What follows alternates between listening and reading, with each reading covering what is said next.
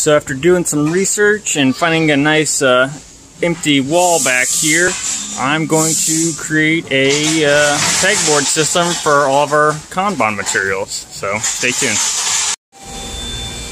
Okay, so with some assistance from Brian, help me mount the new pegboard Kanban area. So now that if you need something, it's going to be back here. You don't have to find me.